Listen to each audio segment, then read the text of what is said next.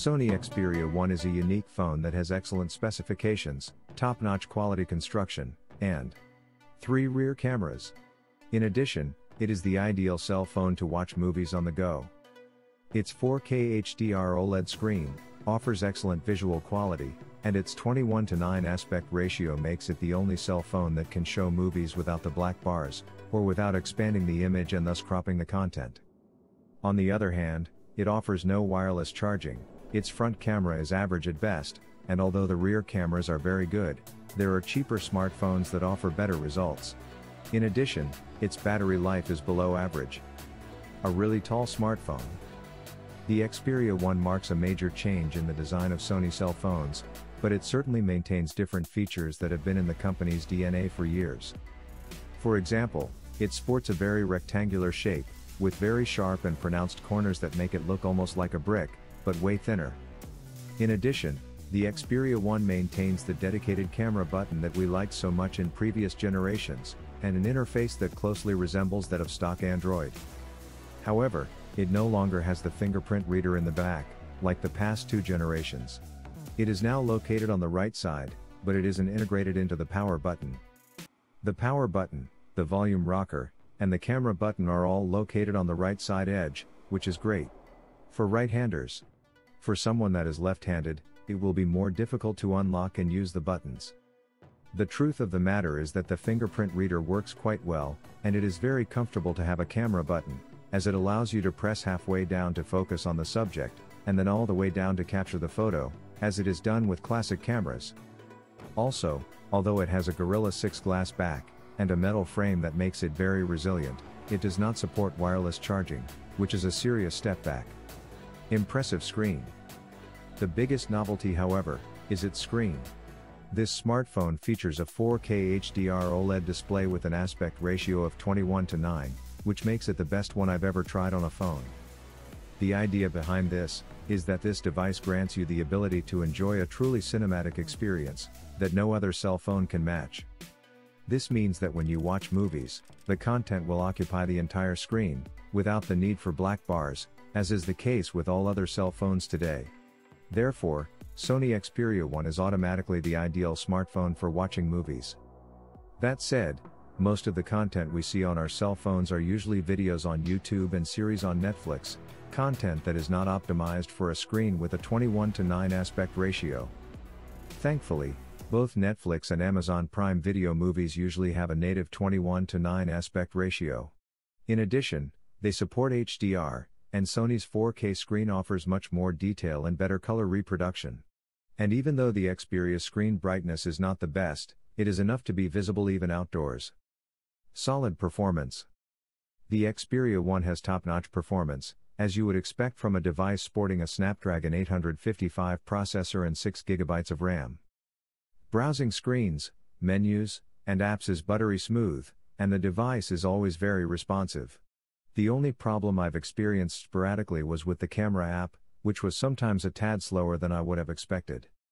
In our performance test, the Sony Xperia 1 scored a bit higher than both the Samsung Galaxy S10 Plus and the OnePlus 7 Pro.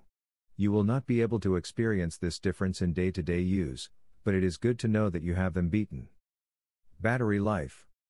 With its 4K screens, Sony has had trouble offering good autonomy, and the Xperia 1 is no exception.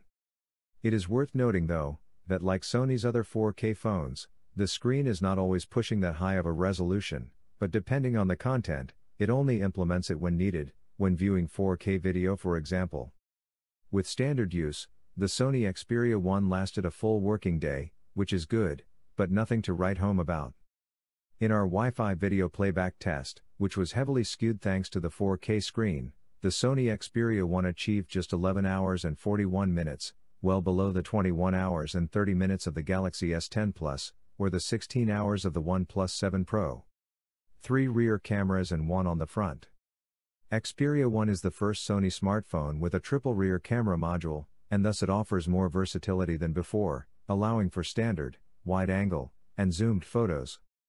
This cell phone is equipped in fact with a standard camera with optical image stabilization, a wide-angle lens, and a telephoto lens with 2x optical zoom and optical image stabilization, all of them rated at 12 megapixels. These three cameras work quite well with one another, and offer great versatility and solid results, but I do not consider them the best at anything. The Google Pixel 3 and 3 XL, and even the Google Pixel 3a, manage to capture more details and better colors. In addition, they are masters at rendering exceptional portrait photos.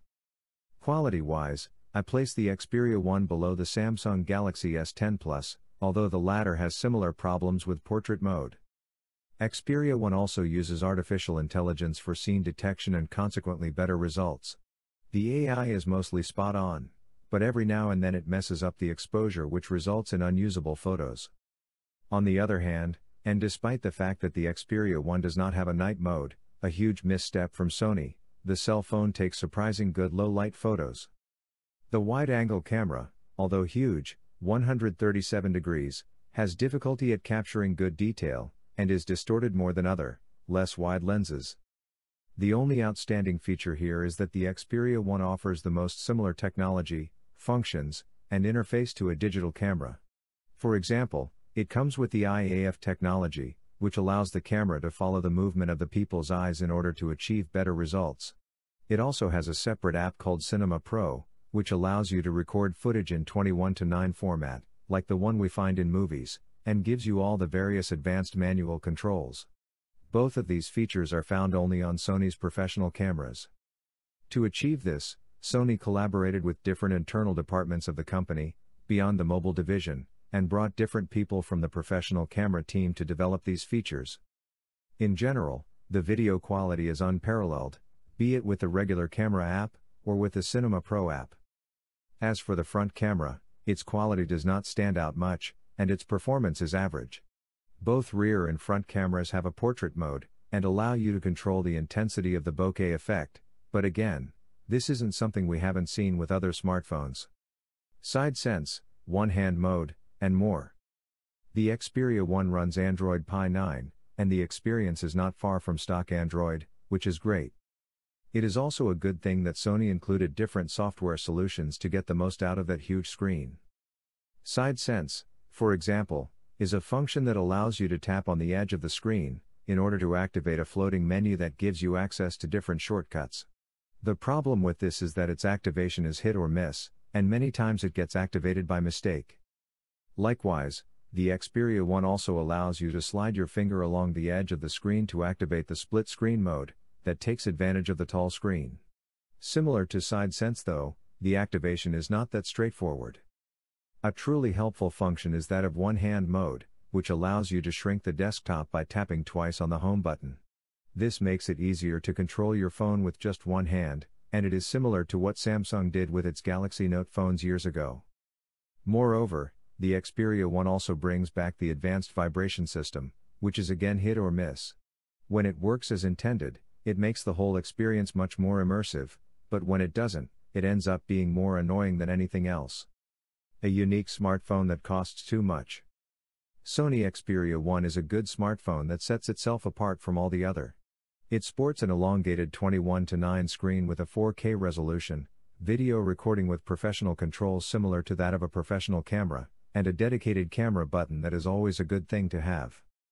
Its performance is on par with the competition, thanks to its excellent specifications, and its three rear cameras offer great versatility.